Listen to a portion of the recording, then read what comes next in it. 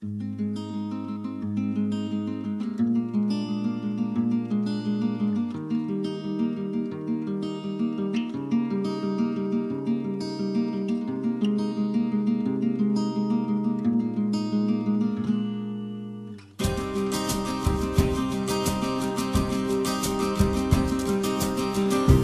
in the day you had been part of the smart set. You'd holidayed with kings, dined out with starlets. From London to New York, Cap Ferrat to Capri.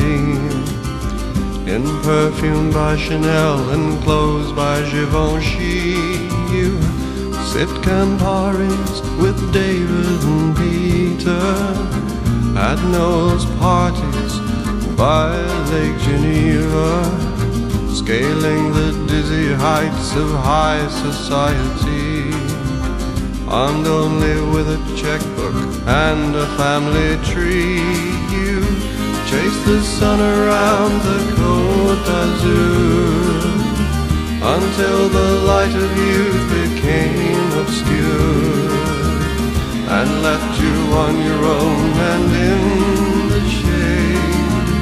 An English lady of a certain age, and if a nice young man would buy you a drink, you'd say with a conspiratorial wink, you wouldn't think that I was 70,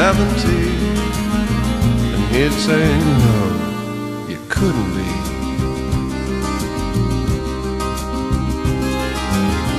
You had to marry someone very, very rich, so that you might be kept in the style to which you had all of your life been accustomed to, but that the socialists had taxed away from you.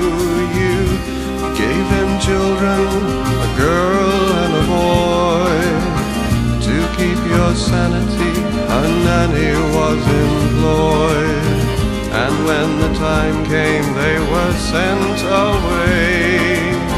Well, that was simply what you did in those days. You chased the sun around the Côte d'Azur until the light of youth became obscure and left you on your own and in the shade. An English lady of a certain age, and if a nice young man would buy you a drink, you'd say with a conspiratorial wink, you wouldn't think that I was 63, and he'll say no, you couldn't be.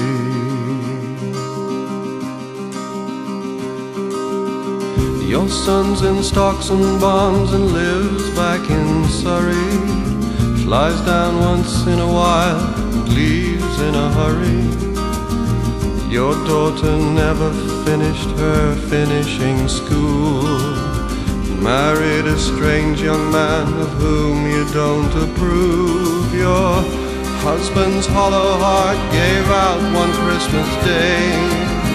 He left the villa to his mistress in Marseille, and so you come here to escape your little flat, hoping someone will fill your glass and let you chat about how you chased the sun around the Côte d'Azur until the light of youth became obscure and left you all alone and in the shade.